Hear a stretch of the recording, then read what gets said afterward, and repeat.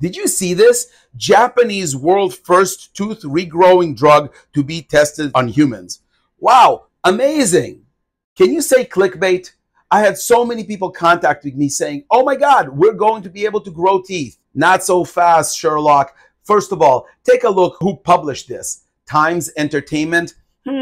Hardly a credible source. The stuff that I read is really boring, but at least it gives you proper information. Secondly, read the article. It says that what they're trying to do is create a drug that will stop the body from stopping the regrowth of teeth.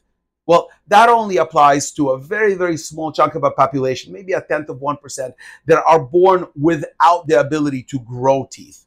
So don't rush to canceling all your dental appointments and having your teeth restored. It's not going to happen for a very long time.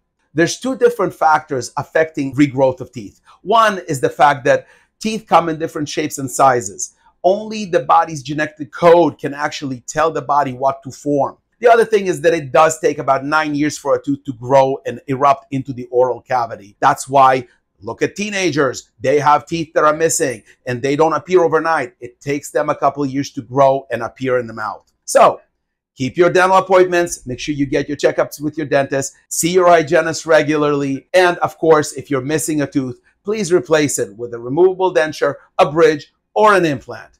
Happy brushing.